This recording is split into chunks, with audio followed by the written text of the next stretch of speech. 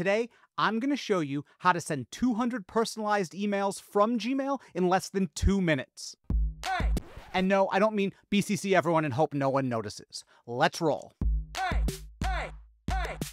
We're going to do this using mail merge, which is a technique where you write one email template, and then your software inserts the right data in the right spots and sends everyone their own personalized email.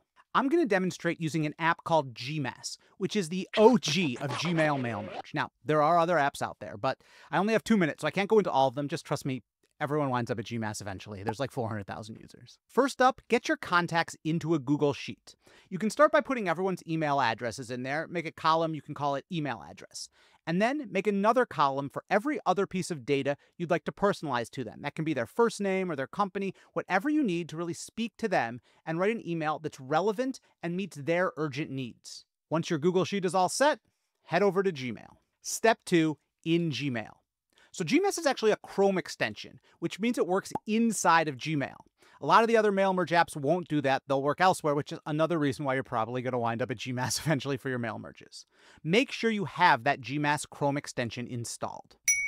Next, click this button to connect your Google Sheet of contacts to your new campaign.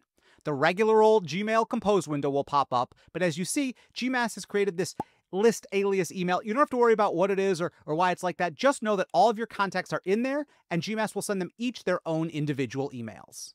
Now, compose your email as normal, but wherever you want to insert your mail merge data, put it inside of left and right curly braces, like this. Don't worry about remembering the headers from the first row of your spreadsheet. Just type the left curly brace, and GMass will show you all of the column headers from your Google Sheet, so you can just pick one. You don't have to go back and forth between tabs or anything like that. Step 3, click the GMass button. When everything looks good and you're ready to send, click the red GMass button to send your campaign. Don't click the usual blue send button or none of this mail merge stuff will work. And after you click that GMass button, GMass will send a personalized individual email to every contact in your Google Sheet. So, I know what you're thinking. Is this really necessary? I mean, BCC's fine, right? No, you're wrong. It's not okay, especially not in a professional context. It is slightly faster, but it's so much less effective.